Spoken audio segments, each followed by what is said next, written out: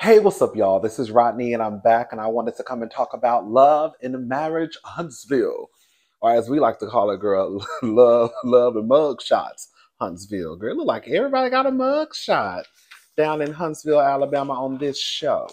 Anyways, all right. So Stormy has to turn herself in. She has a couple of warrants out for her arrest, and it's basically due to, from what I don't know the story, I don't know the story, I don't know the story. How girl, I thought I did not, girl, I thought I wasn't recording. Um, a woman, an older woman who they say just happens to be a millimeter, came to one of Stormy's addresses, her business, and based off of Stormy's reaction to the woman, um, Stormy tried to paint the picture as if all she did was just kind of, I guess, what did she say? Curse her out or whatever. But clearly it was more than that. And I completely understand, right? Because if you have some possibly psychotic fan coming up to your job, you have every right, in my opinion, girl, whatever you get that come out of my mouth is what you get that come out of my mouth. And if I'm assuming that whatever happened, I don't know. I don't know. I'm just assuming that they said harassment communication. So did Stormy find the woman's information, and did she curse her out through text, through DMs, through Facebook Messenger, right? And I forgot what the other one was about. But I don't think that it was just as simple as Stormy tried to paint it, like, oh, I just kind of yelled at her. No, girl, you was on that woman's neck, as you should have been. Um, but she's going through it because she has to turn herself in. I don't think it's right, though. That's what I don't understand. I mean, I guess the lady popped up at Stormy's warehouse, and then Stormy basically, girl, was on her neck. And I'm assuming that even after the woman left, Stormy, like I said, did Stormy continue, not continue, but did Stormy then, like, was she like upset and was like, you know what, I'm gonna cuss her out some more, and then like went to her DMs? I don't know. Anyways, nonetheless, Stormy has to go turn herself in. She is stressed out. She says, "Girl, if I'm going to turn myself in, then I'm gonna be cute for my mug shot." So she got her glam squad there. Girl, the girls getting her wig together, her makeup. She got on a little Fendi shirt. Girl, Stormy remind me of me. Girl, Stormy said. Stormy said, "I ain't never been to jail. I hope I never have to go." Okay. Um, Stormy said she was in jail for 15 minutes. Girl, Miss Thing said she had an anxiety attack. Girl, she said the guards had to come talk to her. Girl, that sounds like something that I would be going through. Girl, I would be back there, girl, having to put my head between my legs. I can't breathe. I need a paper bag. Girl, I need somebody to rub my back. Girl, please rub my back, girl. Girl, I'm in there. Girl, I'm in jail for 15 minutes, girl. And girl, I done threw up. Girl, I'm shaking. I'm nervous. I'm trembling. Girl, okay? Anyways, I will say that one of the realest moments that I've seen on the show in a very long time is, I think it was the hairstylist. So one of her, it was one of the girls in the room with her when they were getting her ready to go to the to go turn herself in. She basically said, "You need to center yourself. You keep going and going and going." And I was like, and then Stormy started crying. I said, "Oh, baby, this is probably one of the realest conversations that they've had on Love and Marriage Huntsville in a very long time." Um,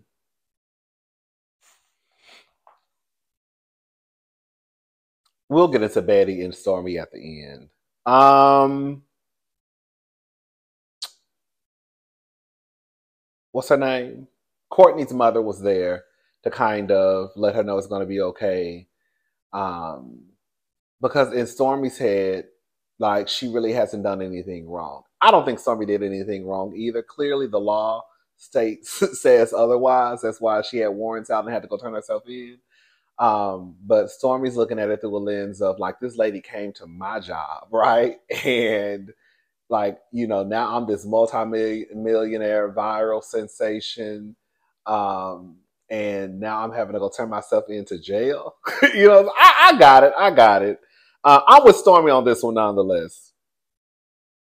Letitia, and Destiny meet up. Great. It wasn't nothing there. Good. It was just talking about what happened at Stormy's, I think, Lover and Friends event with, with um, with Destiny and Sunny, and the conversation they had. Girl, Destiny basically says if she still wanted Moses, she could have him.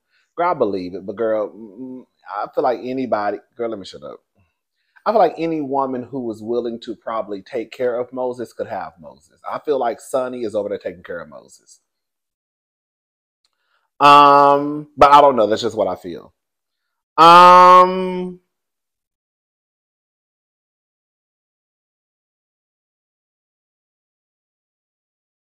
oh, so what's her name? Latricia. Latricia has her sister come over. I believe her sister said that she lives in California. The sister is so pretty. Her and Latricia look just alike. I'm about to say something that's gonna sound so mean.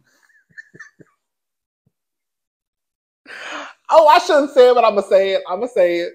So when Latricia was setting the little spread up, I was like, oh, Latricia is into her body. Ken is into his body. When I tell you, Latricia's body is probably one of the best bodies on television. Girl, Latricia's body is sickening. Um, so she was sitting out some little fruit, watermelon, strawberries, pineapples, grapes, And then I saw a bowl of original hot, extra crispy hot wings. I said, girl, what's she getting these wings for? Because Latricia don't give me just like she go sit in the living room and just eat some wings. She give me like she'll eat some fruit, right? Maybe some salmon, maybe a steak, But she's not giving me just wing, girl. And girl, with her sister, who's a little thicker, girl, walked through that door. I said, oh, she got the wings for sister. Okay, now it makes sense. I know that's right, girl. Girl, matter of fact, girl, don't judge me. I'm going to Wingstop as soon as I get off here. I'm going to the grocery store, and then I'm going to Wingstop and get me an 8-piece wing. I want all flats. I want extra crispy. I want 6 Louisiana rub, and I want 2 original hot. And then I'm probably going to get me some corn. They have this corn that's so good. Yeah, and then I'm gonna get me a sweet tea with extra ice. That's what I'm gonna eat tonight. That's gonna be my dinner tonight. And then tomorrow I'm gonna try to eat me a salad. Okay. Um. Anyways, and so, and I do eat drums. Girl, this is so random. I do eat drums, but the thing is, I like for my drums to look like a drum. I feel like a drum should be like no bigger than this. Girl, like a wing should be a wing. But girl, sometimes some of these wing places be giving you drumsticks, and girl, that just turns me all the way off. And so I would rather just get flats. Um, Even so, sometimes I'll be looking at the flat side, girl, this is a big flat, but I can eat a flat, right, before I eat a oversized drumette. Girl, that bothers my soul. But if I feel like the wings are normal size, then I'll eat drums or wings or flats. Anyways, um, and remember when Wingstop used to they had this thing where they had the jumbo wings. Do y'all remember that? I know y'all remember that. This was like years ago. This was probably like girl, probably like 10, not even 10, but probably like 15 years ago when they really started promoting like the jumbo wings. And I used to be like, girl, why do y'all want jumbo wings? All right, so the sister comes over, they have a conversation. The sister really doesn't know what's going on with Latricia and her marriage. I get it, but I don't get it. Like, the sister didn't know that Latricia and her husband have been separated for like 4 years. Girl, okay, the sister lives in California. Okay. She lives in Huntsville, Alabama. Okay, that is not right up the road. But 4 years is a long time for your sister to be separated and you not know. That's a long time.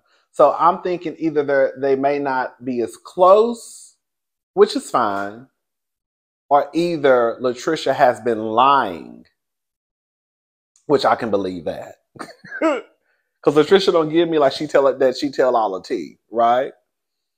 But either way, she tells the sister that her and her husband have been separated for 4 years, and her and Ken have been living together for like a year, and the sister is shocked. Now, I will say the year stuff, I can see how you might not know that. Like the sister said that she knew that Latricia and Ken were just doing a little, you know,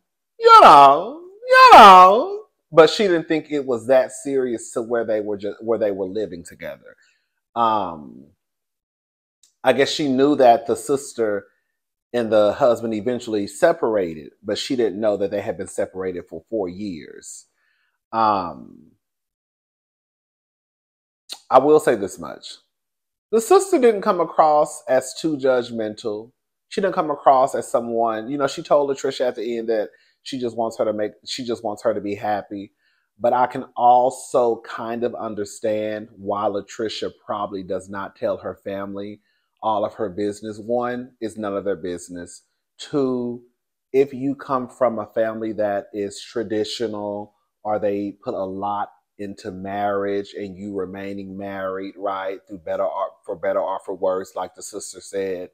And then you have parents who've been married for 40, 50, 60, 70, 80, 115 years, right? And marriage is really put up here. I could see how Latricia, whose marriage has come to an end, how she may not want to tell her family, girl, it's a wrap over here. Because again, that's not how her family, it seems like to me, that's not how her family operates.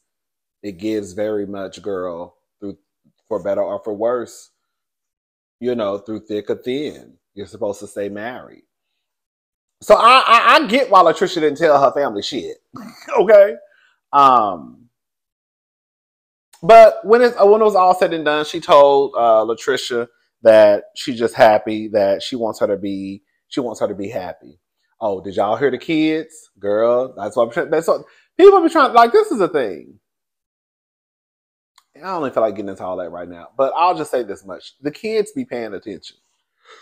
Did y'all hear the son say that he likes Ken and Ken has made his mother softer, and every time he sees Ken and his mother, they're always laughing and joking? Girl, that's the type of relationship that y'all want y'all kids to see. A relationship where, girl, it appears as though it's healthy and it's loving and it's caring. And every time I look up, my mama and her new boyfriend are always laughing and joking. That's what you want your kids to see. You don't stay, girl, I was going to a host. You don't stay let me shut up. You don't stay. Stop staying in relationships just because you got kids with somebody, but when what the kids are seeing is not what they need to see, right? So now she's with a man who's, of course, not the biological father, but the son is seeing something that is, oh, this is how a relationship is supposed to be. My mommy is always laughing and joking. She's actually softer now. Girl, probably because that man was wearing her low. And another thing too, girl, I hope the sister and the family realize, like, I don't know the ins and outs of Latricia's marriage, but Stormy called that man Mister. And I will never forget it. So I hope the family realizes that while, yes, I guess marriage is supposed to be whatever y'all say it's supposed to be, but girl, they're also calling her husband Mister. So, hello? Anyways, shout out to the kids. The daughter was happy because she gets another sister. So that's a good thing. Well, she gets a sister, not another sister. The guys meet up. I'm not playing this game with Martell. I'm not. Martell and Latricia, as far as I'm concerned, they fucked. End the conversation. I don't care what nobody say. Now, Martell did say, so basically Ken, what's his name? Oh, I forgot his name. Chris, right? Chris, Martell, and Courtney, they meet up. They go bowling. Chris was asking some good questions, though. I ain't gonna lie. I said, come on, Chris. Ken says that basically Latricia was mad at Martell. I'm with Chris. Chris say, how are you supposed to know her? Where did you meet her at? I still don't understand why she's so mad. I said, come on, Chris. Come on. Girl, yes. I'm trying to figure out what's going on. If y'all don't really know each other like that, then why is she mad? And where did you meet her at? Where did you meet her at? And how are you supposed to know her? Girl. Did y'all hear what Martell said? That I never met her through my brother.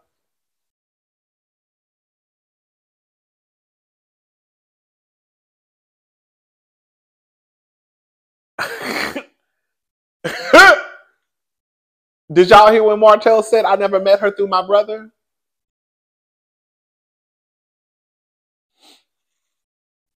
So how did you meet Latricia?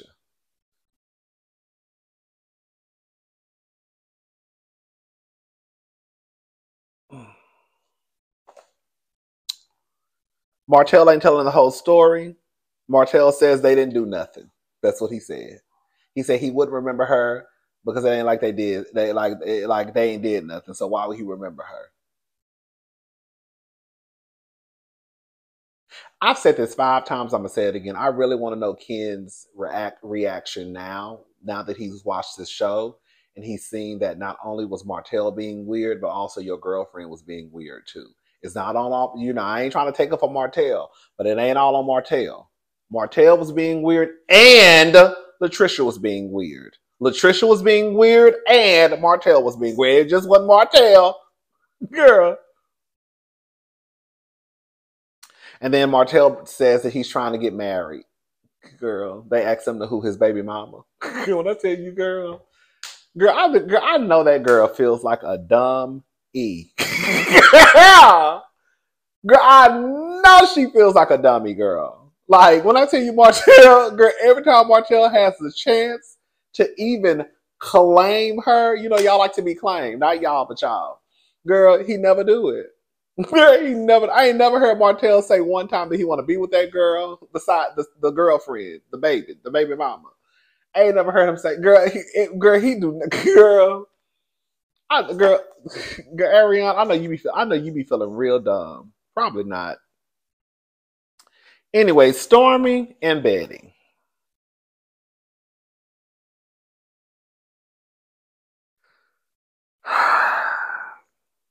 I will say this much. I actually agreed. Not agreed. I actually understood a part of what Betty was trying to say. I'll give her, because at first I was like, Stormy feels like her mother was not there for her when she needed her. Stormy really was going through it because she had to turn herself in. Stormy's mother, which is Betty, told her, that's what you get for being on reality TV. Once Stormy explained what her mother meant, I was like, oh, it kind of made sense to me. Stormy said that what her mother means is they basically tried to tell her about Melody. Stormy's mother was a fan of the show. So Stormy's mother had already come into the show with these preconceived thoughts about Melody based off what she's seen through the show. So she did not like Melody from the get-go. So she was trying to tell Stormy when Stormy told her she was going to do the show to stay away from Melody. Because in a nutshell, if you fall out, this is what comes with it. So in Betty's head, from what I was trying to, from what I understand, is when she told Stormy that's what you get for being on reality TV, it was more so we told you not to do reality TV and we told you not to hang out with her because if you fall out, this is what comes with it. So now you fell out with her after I told you to leave that girl alone because she's no good. And now you have those crazy millimeters coming down to your job, right? I told you so. I got it. I got what I get what Betty was saying. I ain't gonna lie. I get it. I get it. But it also, but I think Stormy just wanted her mother to just be there. Like, girl, why does it always have to be, I told you so?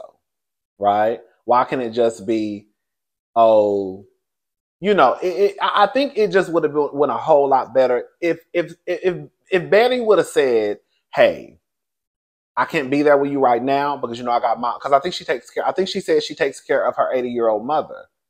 So that makes sense. If Miss Betty would have just said, Stormy, oh my God, I hate this is happening. I can't come to you right now. I'll try to get down there in a couple of days. I got mama. She doing X, Y, and Z. I don't know how the mother is doing, but I can't get there right now. But let's say a prayer over the phone. I'm going to pray for you, whatever. But it does, when you're on the phone with your mama is basically telling you, girl, it is what it is. It's kind of like, damn. You know what I'm saying? Like, I get that we old as hell, like we 30 and 40 and 50. But girl, if I call my mama because, girl, I'm about to go to jail, or because this girl, because what I'm going through, I would not want my mama to be like, girl, I told you so, girl, I'm about to go to jail. And even if it is for 15 minutes, like my nerves are bad. So I get what Stormy is coming from too. I kind of get both sides of the argument in a way, believe it or not. But I think that with Betty, and she said, I don't apologize. Like, oh girl, I'm sorry, mama or not, daddy or not. Like for Betty to just be so concrete and her not apologizing, even if she knows she's wrong, I don't apologize. That's some nasty work. That is not cute. That is not cute to be a grown-ass person and not be able to apologize when you know you're wrong. Or just even acknowledge somebody's feelings, right? And that's what Stormy's mother gives me. Like, it would just be a headache. Because, girl, no matter what, right or wrong, she ain't gonna apologize, especially if she wrong. And sometimes, girl, I get it. Man, let me shut up, girl.